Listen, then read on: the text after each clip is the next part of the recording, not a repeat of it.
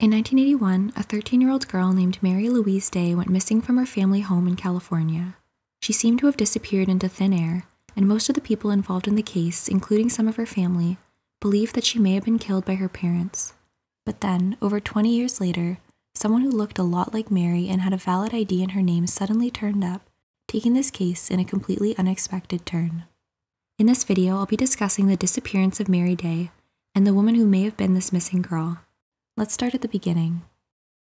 Mary Day was born on February 19, 1968 in Little Falls, New York. She was the oldest daughter of 3 born to parents Charles Day and Charlotte Pressler. She and her sisters Kathy and Sherry had a tumultuous childhood. It's been reported that the household was dysfunctional and their mother couldn't properly care for the girls. As a result, they spent a great deal of their early years bouncing in and out of foster care. Eventually, their mother ended up getting a divorce from their father and remarried a man named William Huell shortly afterwards.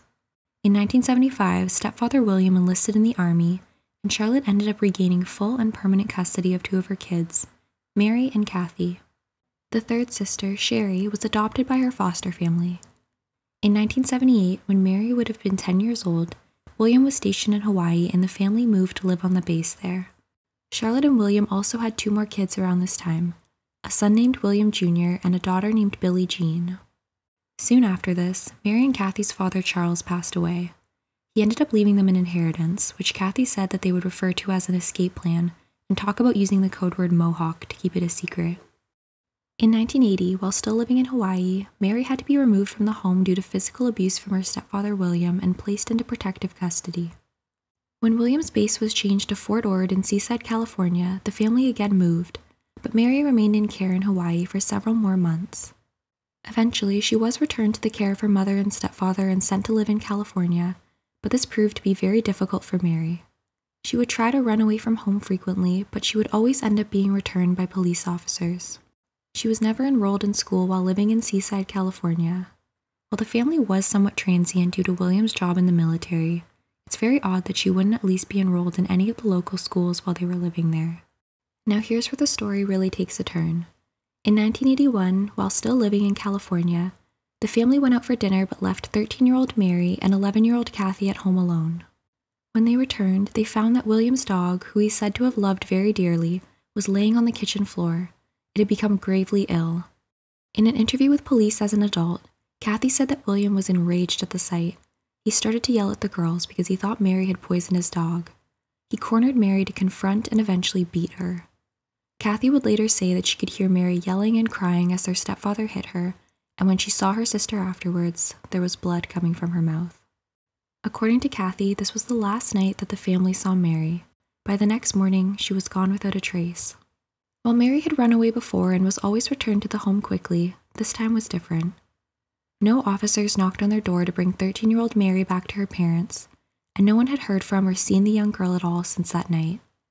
However, despite their daughter being missing, Mary's parents didn't file a police report. Due to the family moving frequently and Mary not being enrolled in school, it's unlikely that people outside of the family knew about her disappearance.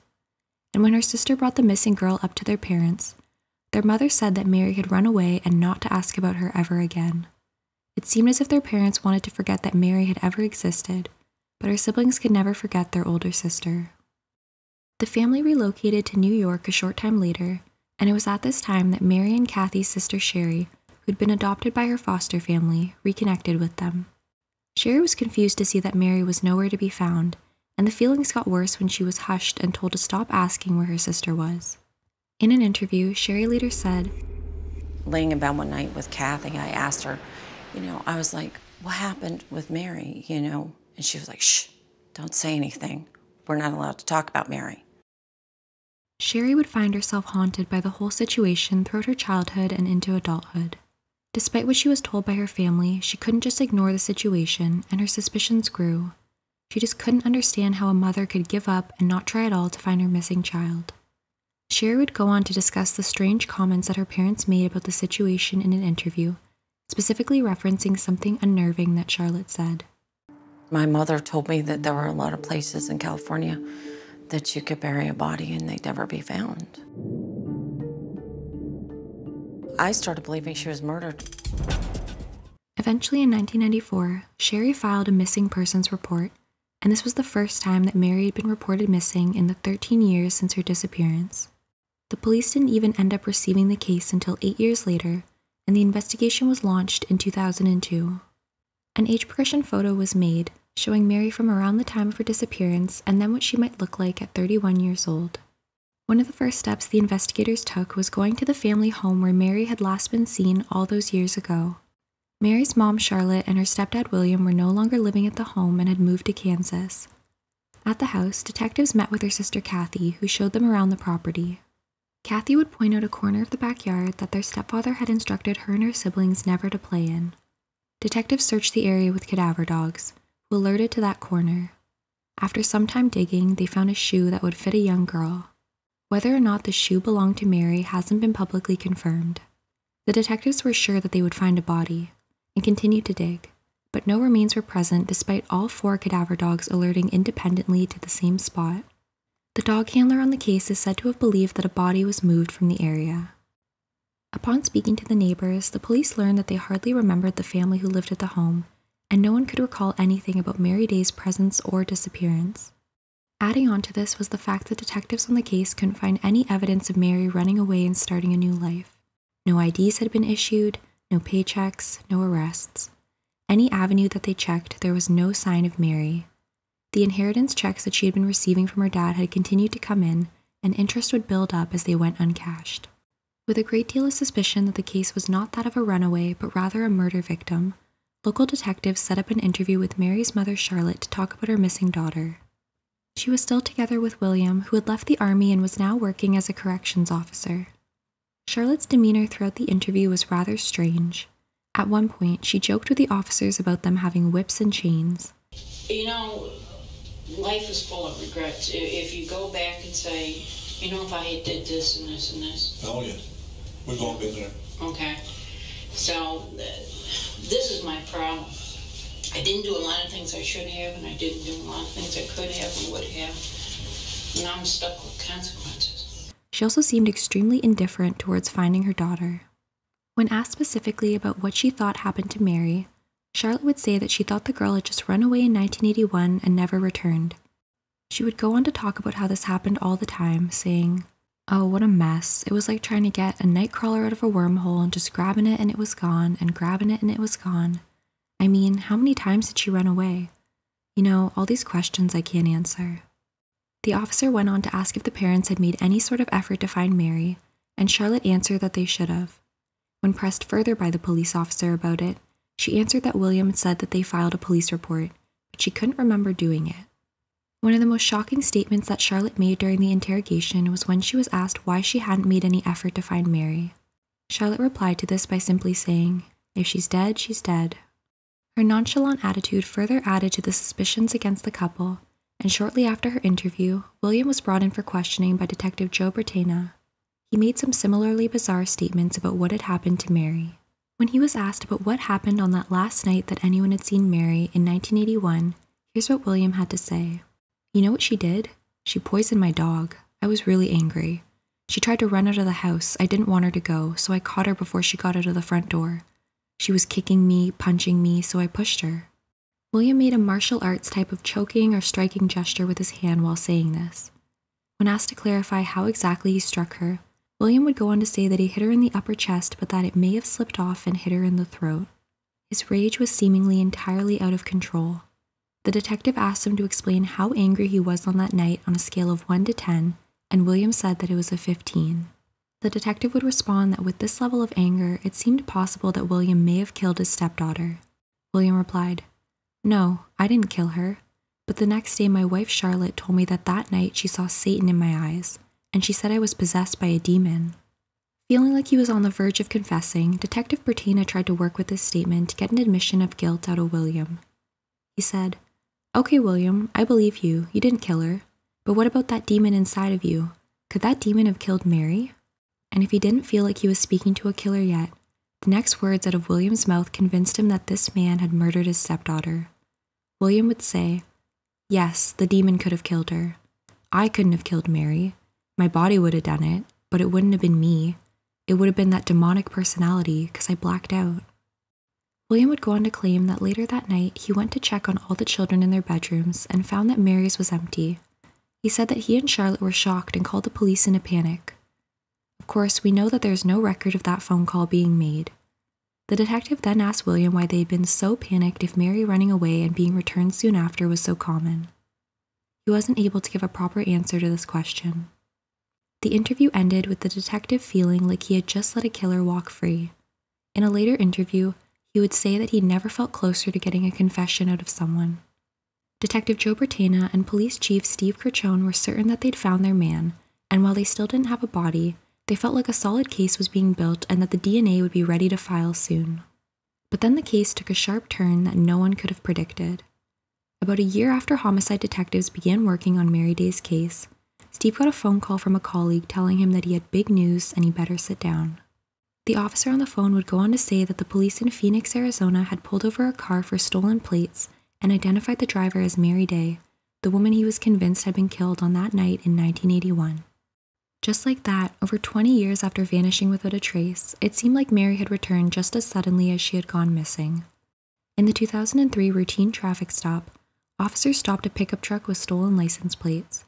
They ran the ID of the passengers and were stunned when one woman's ID returned the result that she had been entered into the missing persons database by investigators. Her Arizona-issued ID was valid and listed her name as Mary Louise Day. Shortly after this discovery, Detective Bertana went to Arizona to meet with the woman. He took a photo of her during this meeting and sent it to Police Chief Cruchone, and both men were initially skeptical, but acknowledged that she did strongly resemble the missing girl. For reference, here's a picture of Mary's age progression photo predicting what she might look like, and the woman that investigators spoke with. Still, the police were quite skeptical. While she had the same name as the missing girl and bore a resemblance to her, one thing that struck the investigators as suspicious was that the ID had been issued only 3 weeks before the traffic stop, when they were well into building a murder case. And it wasn't just this timing that made them question her identity. When Detective Bertana spoke with the woman identified as Mary Day in person, he asked some very specific questions about what exactly had happened to her the night that she disappeared. Her answer was that she ran away from her mother Charlotte and her stepfather William, and that she had tried to lay low ever since she left. He noted that she sounded very hesitant when she spoke, and the details weren't quite all there. His concerns would escalate after a later phone call with the woman. Here's some of the transcript of that phone call. "Do you want to talk about what happened that last night?" "It hurts." "I'm sure it does, but what happened that last night?" "I'm so confused anymore. I don't know what's real or not. I remember he kept slamming my head into the tub and it hurt." "Is that when you started bleeding?" "I started bleeding and he hit my head on the coffee table. I think I blacked out. Maybe that's why I can't put all the pieces together." The main detail that Joe would find sketchy during this phone call was that she had absolutely no memory of the sick dog, which had been brought up by several of the family members. This, along with the fact that she could offer up only very sparse information about what she had been doing for the past 20 years, felt more and more suspicious to the officers on the case. They really questioned the woman's identity. Instead of referring to her as Mary Day, they would use the name Phoenix Mary when speaking about her. She herself would explain that no one had called her Mary since she was a child, because she had been concealing her identity by going by the name Monica Devereaux. She was scared that if she used her real name, she would be taken back home. This appeared to be a confirmed name or alias for her when detectives found magazines addressed to a Monica Devereaux. Interestingly, this is the same initials as Mary Day. All the skepticism began to frustrate her. In a phone conversation with Detective Bertana, she would ask, "If you were to find my body, how are you going to be able to prove who the hell I was?" When he replied that they would use DNA testing, she asked if that couldn't be used as proof of who she was because she's alive. Detective Bertana skirted around this, saying that there wasn't any record or proof of her existence up until extremely recently, almost as if she hadn't existed until just before they found her. Agitated, she would reply, "So, I'd be better off if I'm just dead, and then you all can do that detecting from there." With that, Police Chief Steve Cruchone decided it was time to order a DNA test to see if she was really Charlotte's missing daughter. He would say that most of the people involved in the case didn't really think that the DNA would match. But then, as a shock to nearly everyone, it was a match. The woman they'd been calling Phoenix Mary was identified as Charlotte's missing daughter, Mary Day. Her sister Sherry was so excited to find out that the sister who she had long suspected may have met a tragic fate was really alive. she leapt at the chance to let Mary move in with her. Although you might think that with the DNA match, suspicions would be eased and the case would be closed, that's not quite true here. After Mary moved into the home, Sherry started to feel like something wasn't quite right. The first strange thing that she noticed was that this Mary spoke with a Midwestern or Southern accent, which the detectives on the case had also noticed and pointed out to Mary. She would get really irritated when this came up and ask if they're still trying to prove who she is. Dialect experts who listened to this Mary speak would say that her accent would take about 9 to 10 years of living in the South in her formative years to develop.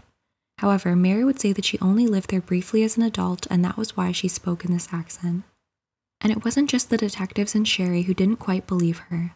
Kathy, Mary Day's other sister, also had her doubts about the identity of the newly found Mary. She would say that she had a gut feeling that this just wasn't her sister. One major concern she had was that this Mary had no memory of any inheritance received from their father passing away, nor did she remember the code word for talking about it, which as I mentioned earlier was Mohawk. And then Joe would get an email from Mary. While he hasn't provided the words that she used verbatim, it was apparently something very similar to, "I've been lying to you about who I am." Despite these doubts, after the DNA testing identified Mary, the case remained closed. But that's not where the strangeness ends. A few years later, in 2008, Steve Cruchone was sitting in his office when he got a phone call from officers working with cadaver dogs on an unrelated case at the Fort Ord Army base. They told him that they had the dogs go over hundreds and hundreds of homes on the base, and there had been just one hit, and this just so happened to be on a house that Mary's stepfather, William, along with the rest of the family, had lived in shortly after her disappearance. The area was searched and the police dug up the yard to search for answers, but they came up completely empty-handed. The team who had been working the Mary Day case felt a sense of déjà vu when they thought back to searching the backyard of the home that Mary disappeared from, and having the cadaver dogs consistently hit on one area but finding nothing. They began to wonder if it was possible that Mary had been murdered that night and her body was moved between the homes when the family moved, and then hidden somewhere else afterwards. To investigate further, Steve Cruchone hired a retired homicide detective named Mark Clark to assist with the case, as he felt that the situation with the cadaver dogs may have been more than just a coincidence. Mark had soil samples from the home studied by the Body Farm, an organization that's focused on research surrounding the decomposition of human bodies. The results of their study indicated that the soil was consistent with a human being being buried there. When asked about the case, Mark would say that he's sure that the real Mary Day was killed that night in 1981, and he believes that William essentially admitted to doing it. When asked what this means in terms of the woman who is identified by DNA as being one of Charlotte's daughters, Mark would posit that she's an imposter. His theory on how this can be explained is not entirely improbable. He believes that before Mary was born, Charlotte had had another daughter, who she kept a secret and gave up at birth. This daughter would grow up to be the woman that they identified as Mary Day. There is some circumstantial evidence that backs up this theory. Mark stated that Charlotte had been married multiple times and that she may have been involved in affairs that resulted in pregnancies. He believes that Charlotte and William used the secret daughter to their advantage and cooked up an elaborate plot to avoid being charged with murder when they felt like the evidence had become overwhelming. He thinks that the couple had reached out to this other daughter and asked her to take on Mary's identity. They would have been able to give her the real Mary's birth certificate and social security number so that she could secure identification in Mary Day's name, and her DNA would be a match, so it would be very difficult to refute it. But what would this secret daughter's motivation be to agree to participate in the scheme? Mark believes he has an answer for this question too. He explained that the motivation may have been financial. Mary had continued to receive inheritance checks due to never being reported missing, and with all the interest that had built up over a decade, the total amount of money would be about $60,000. When Mary was identified as being Charlotte's daughter, Sherry would help her get her portion of the inheritance. While doubt and skepticism was rampant, police tried to be careful not to try and make a story fit their beliefs or assumptions about what happened. The case was quiet for quite some time, but then in 2017, Sherry felt like she couldn't ignore her feelings anymore and she needed some answers. Mary was no longer living with her, so Sherry, along with the crew of 48 Hours, went to visit her at her home in Missouri. She'd been living there for a few years. Sherry would say that she was really hoping that she would get a confession from Mary and learn her true identity during this visit. Unfortunately, Mary wasn't up to speaking with her. She'd been struggling with the effects of late-stage cancer and couldn't handle any visitors. However, someone else involved in the case was able to get some information out of Mary, and it shone a light in the opposite direction. The new chief of the Seaside Police Department, Judy Velaz, was not convinced that Mary had been murdered in 1981 and didn't think that they were dealing with an imposter. She ordered additional DNA tests, and they indicated that Mary's DNA matched both Charlotte and her previous husband Charles, making the secret daughter theory a lot less plausible. Another big piece of evidence that Chief Judy Velaz would point to was the shoe found in the backyard. Previously, it had been suspected that the shoe may have been Mary's, left behind when her body was moved. However, when she picked it up and held it, it fit right in her palm, making it really small for someone who would have been 13 years old at the time. And then, when Judy Velaz spoke to Mary directly, she uncovered new information about what the decade after running away had looked like for her. Mary would bring up a woman who she said that she had met and stayed with during the years in California immediately following her disappearance. The woman's name was Maury Kimmel. When asked about her time with Mary, Maury would say that she had met Mary when she was almost 15 years old. She would describe Mary as being innocent and childlike and say that her 2 young daughters really loved her. Mary would stay with them for about a year.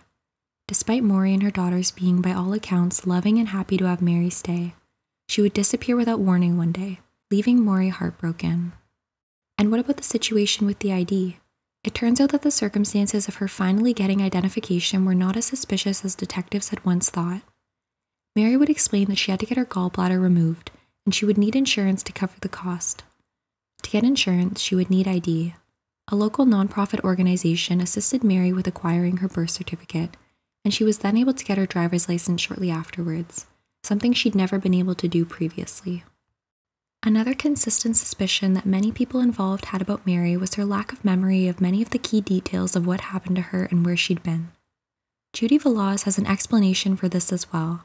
She stated that Mary had been struggling with an alcohol addiction since she was a teenager, and this, as well as trauma from the abuse she endured at the hands of her family, were both valid explanations for why someone may experience gaps in their memory or even repressed memories. And that email that Mary sent to Detective Joe Bertana where she alluded to lying about her identity? Judy Velaz says that while this email was sent by Mary, she followed up with another email where she would say that she didn't really know what she was trying to say in the previous email. At the time that these were sent, Mary was actively struggling with severe alcoholism. And then suddenly, Judy Velaz found one more piece of evidence that disproved the theory that Mary had been killed in 1981. One of Maury's friends was able to find a photo of a girl that looked a lot like Mary, taken at least a year after Mary disappeared. Judy Velaz was convinced, and she finalized and submitted her report, officially closing the case of Mary Day. She was certain that the Mary she spoke to was not an imposter after all. When 48 Hours covered the case, they brought the picture to a facial recognition company called TrueFace. When they ran the photo through their software, the results would indicate that the probability of this being the same person as in Mary Day's childhood photos was 99%. Soon afterwards, Mary would meet with a journalist from 48 Hours and her sister Sherry. While this interview doesn't seem to have been recorded, Mary was reported to have expressed how frustrated she had felt trying to prove her identity. Sherry left this meeting convinced once and for all that this was her sister. But not everyone is so convinced. Mark Clark admitted that he did second-guess his theory when he saw Judy Velaz's report, but he remained adamant that he still felt like they were dealing with an imposter. For Steve Crichone, he was a bit more in the middle. He felt like the new information uncovered in the report made him a lot more certain that this was the real Mary, but he felt like something was still hidden when he thinks back to the cadaver dog's findings. He would say that he strongly believes that there were in fact grave sites at both homes that William and Charlotte had lived in, and the only question remaining in his mind is who exactly was buried there. Sadly, after battling severe alcoholism for many years and being in the late stages of cancer, Mary would pass away only 9 days after being interviewed by Judy Velaz. She would have been 49 years old. No funeral was held for her. So that's the case of Mary Day. While the case is overall completely tragic and heartbreaking, I hope that in the end, Mary at the very least had her frustrations eased when the investigation was finally over and her sister Sherry was certain that she was truly still alive. This was definitely a case where there are a lot of areas that can leave you skeptical, especially before the final report where Mary was able to provide a lot more context and information. I leave this case fully convinced that the Mary Day that the investigators found was the real Mary Day. But what about you? Please leave your comments below with any thoughts about the investigation or the outcome of this case. As always, thanks so much for joining me on another video. There's more to come, and I hope to see you all soon.